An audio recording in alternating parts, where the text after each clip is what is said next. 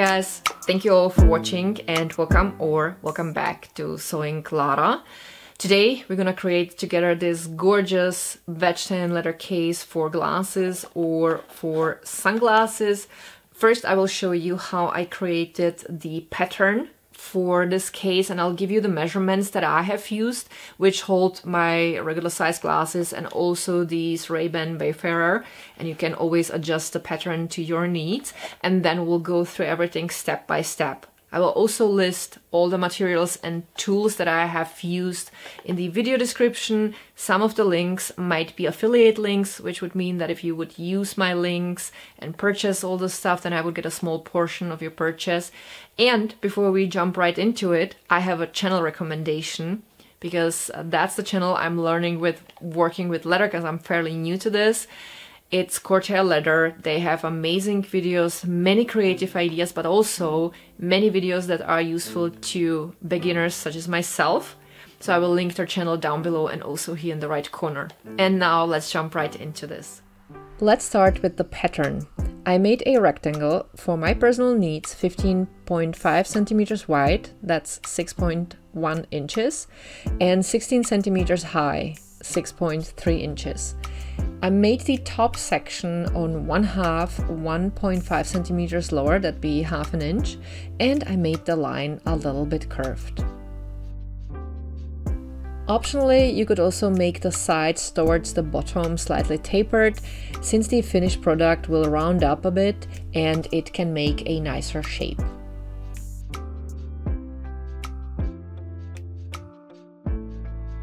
First, I protected my table with a piece of thick cardboard. Ideally, you would use cutting board since it offers more protection. I placed my leather piece on the cardboard and I positioned my pattern.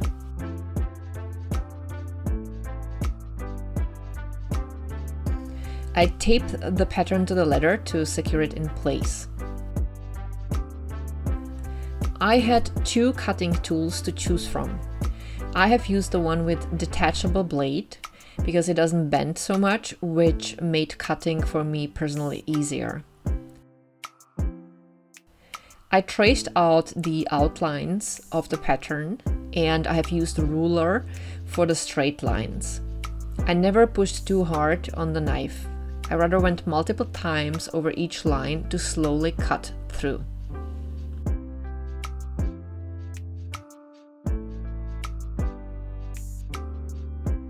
I tapered the sides towards the bottom by about 3 millimeters.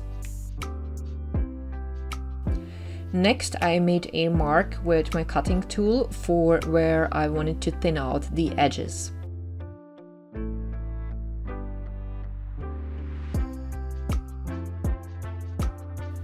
I also cut back all corners at an angle because I wanted to round them up later.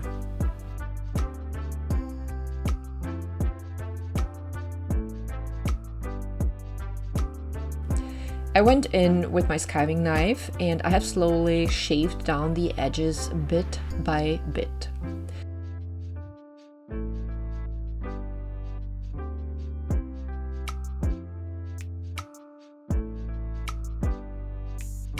I find that way I get more even results and I don't accidentally go too deep in. This is probably not the most professional technique, but it works for me personally the best. While doing all this, I did not use force, just friction to keep the edges well shaped. Then I beveled the edges. I don't know for sure what size my beveler was. It came with the leather crafting set I bought and the size was not listed. I will link the set down below though.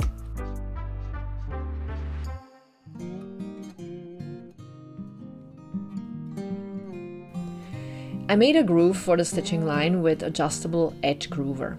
I went in about 3 millimeters from the edge. As a next step, I started filing the top edge only with a file to round the edge up. The grit of the file was about 400. It might be too harsh for some letters, but I found that this worked on the letter I had the best, since the letter was quite grainy and dry.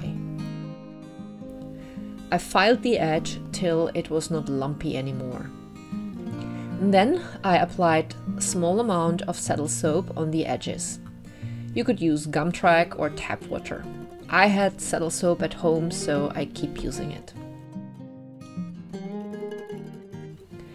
I went over the edges with 600 grit sandpaper to further smooth them down, and then I changed to 1200 grit to get even finer result.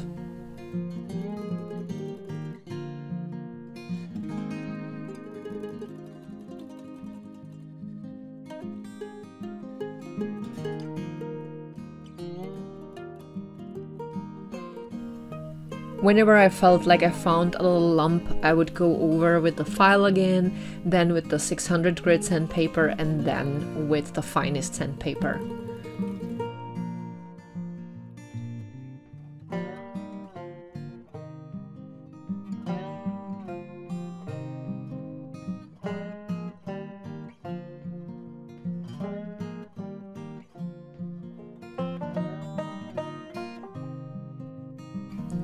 Then I grabbed my chisels so I could punch holes into the groove for the stitching on the top edge. I used the widest chisel for the straight line and smaller sizes for the rounded line.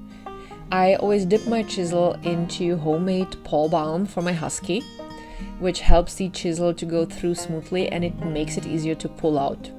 Beeswax is normally the thing to use, but I find that the paw balm works great. Tutorial for this paw balm is linked in the video description.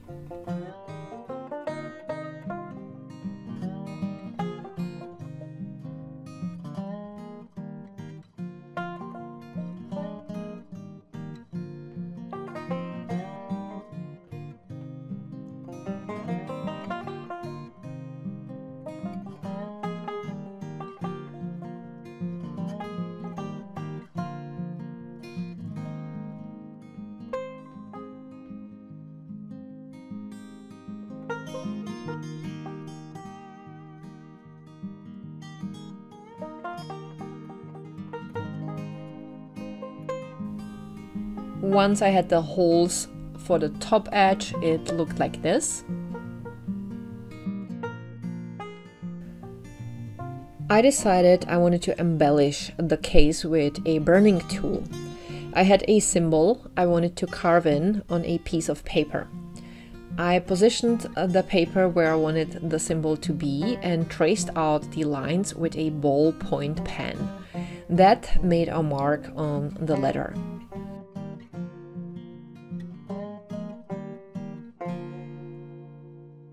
Then I took the burning tool and I put on a tip that resembled ballpoint pen. It works similar to drawing, only the tip needs to move very slowly so it can burn the lines evenly. The drawing on the bottom is a variation of a symbol my husband created for himself.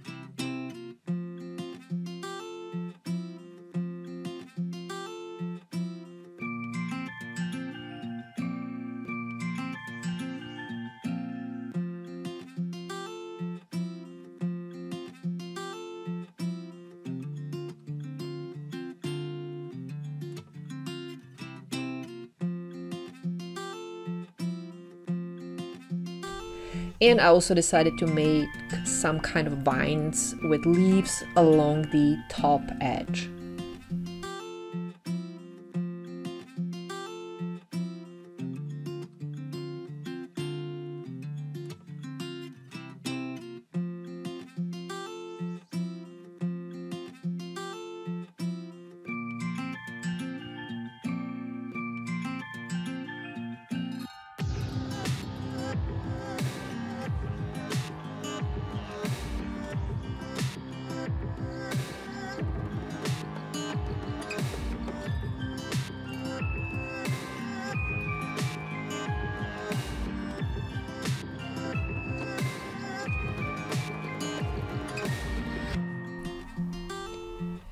And here is what it looked like. Then I used Fiebing's letter dye in the shade Kelly Green. I applied it with a piece of cloth. It won't dye the letter evenly, but it will give it rather a kind of an antique look, like smudgy. For an even look, you can dip dye the letter or use airbrush bottle. I personally love the smudgy look, plus I'm too lazy. I dyed both the right and the wrong side of the letter. And I dyed the edges too.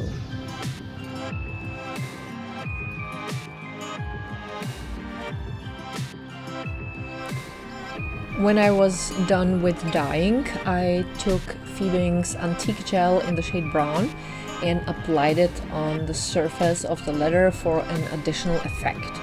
I wiped it off immediately, and I have used it the same way on the edges too.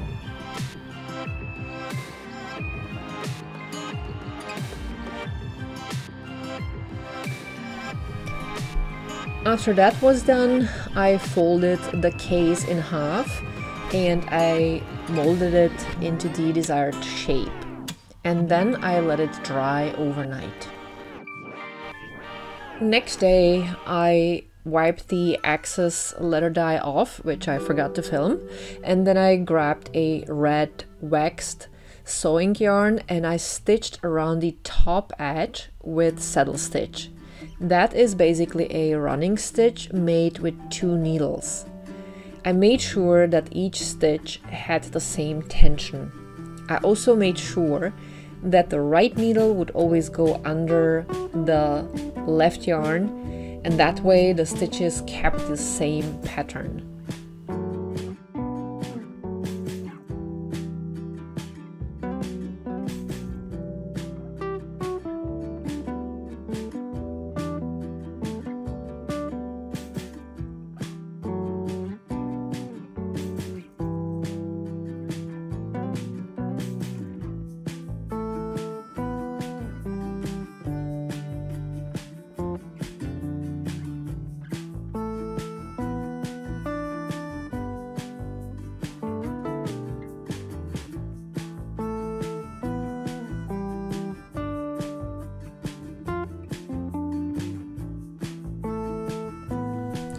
Once I reached an end, I made a few stitches back.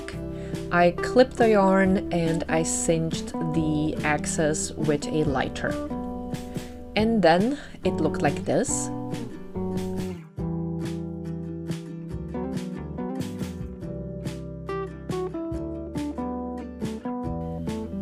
Next, it was time to glue, so I took Fiebing's letter cement and I applied it on the edges.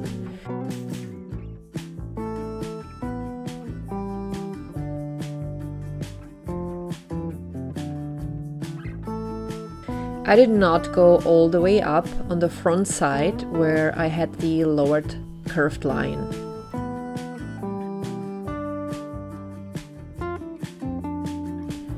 I waited until the glue was dry to touch, and then I aligned the edges. I pushed the edges together to make them stick, and I hammered a bit over the edges too to get even a better result.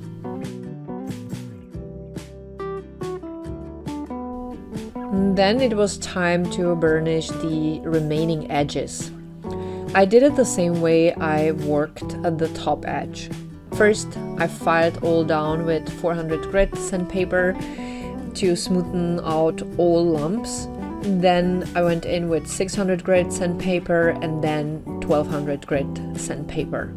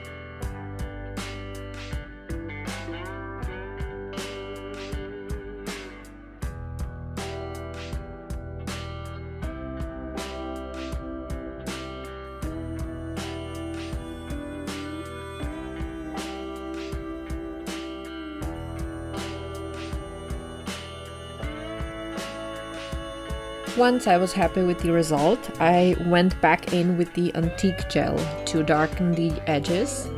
I worked the antique gel in and then I wiped the excess off.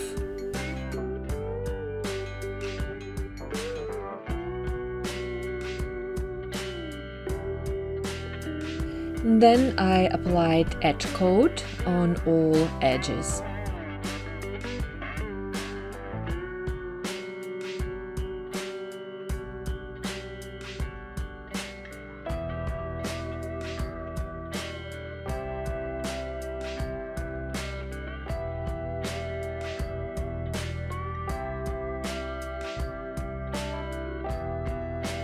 I let it dry and then I went over the edges with a cloth.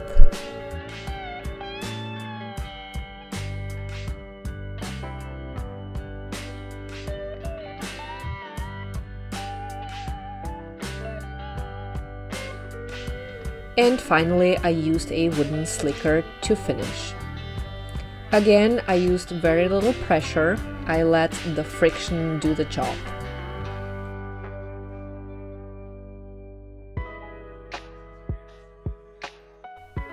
Now that my edges were all smooth and shiny, I could punch in holes for the remaining stitching lines. I used again different sizes of chisels according to the shape of the edges.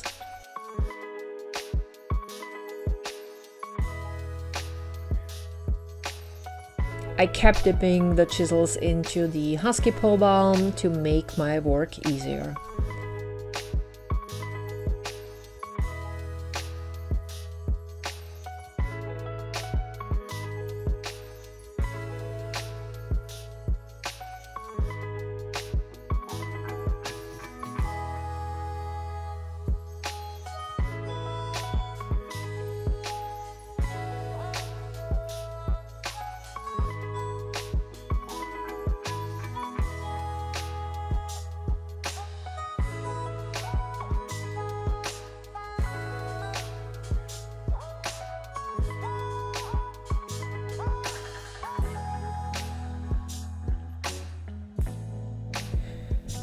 Then I took again the red waxed yarn and I started stitching from the top down.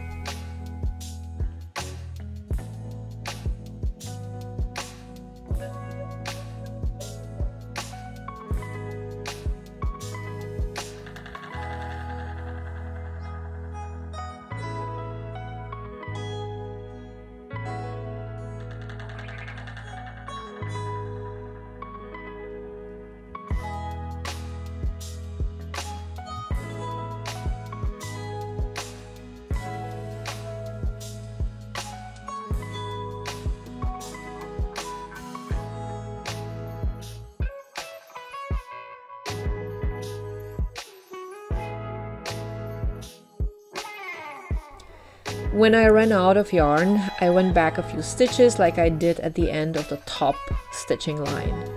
Then I simply went in where the stitching ended and continued my way to the very end. Once I reached the end, I did a sew up, which means a few stitches back, and then I clipped off the yarn and cinched again the ends of the yarn.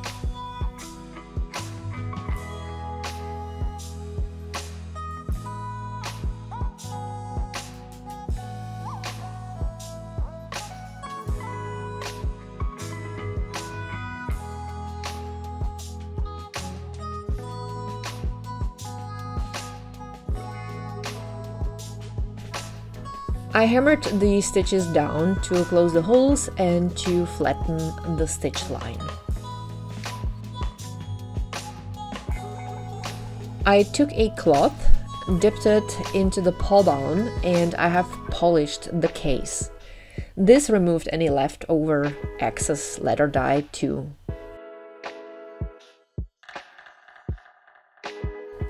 Now the case softened a bit, and I used the end of the lighter and shaped the bottom a bit. I basically stretched it out ever so slightly to make the shape a bit rounded, to bulge it out a little bit. As a last step, I went in with a letter balm and I have polished the case again till it was all smooth and shiny. And then the case for glasses or sunglasses was finished. Now here is what it looked like.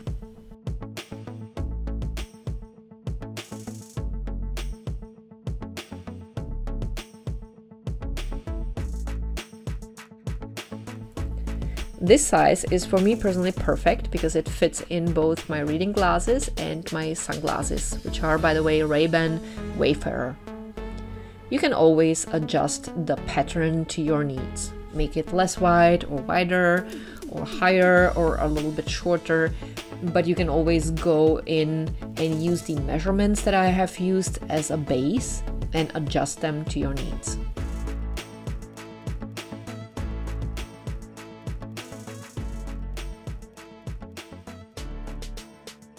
Alrighty, so we are all done. The case is finished. And this one will go to my husband, and I will make myself definitely a few more in future because I have pretty much in every single purse reading glasses. Sadly, I can't exist without them anymore. And now a few words about the embellishment. So obviously, like with anything creative, you don't have to embellish the piece at all. You don't even have to dye it. You can just leave the veg tan leather as it is, stitch it together, apply some leather balm, edge coat, and you're good to go. It's gonna be very beautiful. If you like embellishment, there are several possibilities.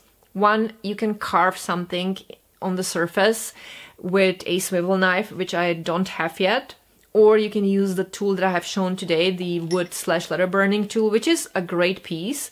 It comes with several tips that are either shaped like little knives or they're pointy, some are a little rounded, so you will have either sharper or a little bit thicker lines. Some are even shaped like certain patterns, so you can have a lot of fun with that. Or if you don't want to invest in a tool like that, and if you buy a set of leatherworking tools that comes with letter stamps, which is something I did, you can have a lot of fun with letter stamps instead. So this is what letter stamps look like. So it's pieces of metal and there is a stamp at the end, and the stamps have different shapes, different sizes, and they can be used for different things. Like some of them can be used for the background, some of them are rather in order to create a pattern. And I used these for the first case that I created, and this is what came out. So I have here this leafy flowery pattern around the edges and my initials, and for that I have used these 3 stamps that came with my set of leatherworking tools. So one is shaped like this little flower, then we have here this one that looks like leaves, and this little circle which I have used for my initials. Definitely great thing, but you have to make sure that the leather is really soaked. So I made it really wet. I actually soaked it in water a little bit, and then I wiped it, and then I would hammer with the stamps on the places where I wanted to have the pattern, and I would make sure that the stamps would go pretty deep so that the pattern would be showing. Definitely a great option. But again, we are talking here about creative work, so there are no right and wrongs. At the end of the day, it's about whatever makes you happy. But that's gonna be it for today. I'm so excited about learning this new skill. There will be definitely more pieces we'll create together in future. But for today, I'm gonna say goodbye. Thank you all so much for watching. I appreciate you guys very much. And I'm looking forward to seeing you with my next creative project.